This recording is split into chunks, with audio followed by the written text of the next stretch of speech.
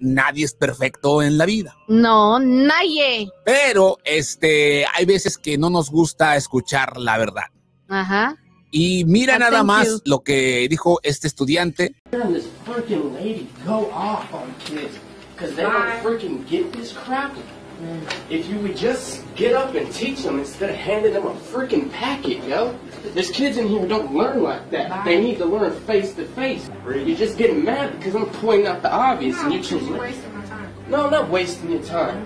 I'm telling you what you need to do. Get out. You want kids to come into your class, you want them to get excited for this, you gotta come in here, you gotta make them excited. You want a kid to change and start doing better, you gotta touch his freaking heart. Can't expect a kid to change if all you do is just tell him.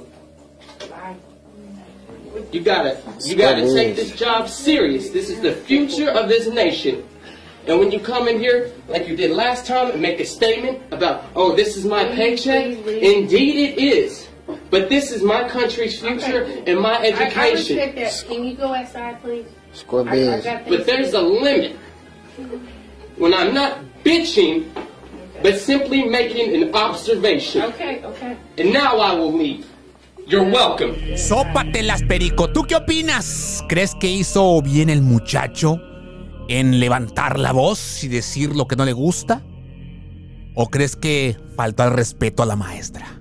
Ese es el mitote con tus compas Conejo y Chilanga. Deja tu opinión y te leemos. Ya sabes, síguenos en las redes sociales, Facebook, Twitter, Instagram, Snapchat y TikTok. Ya sabes, cada mañana tus compas Conejo y Chilanga.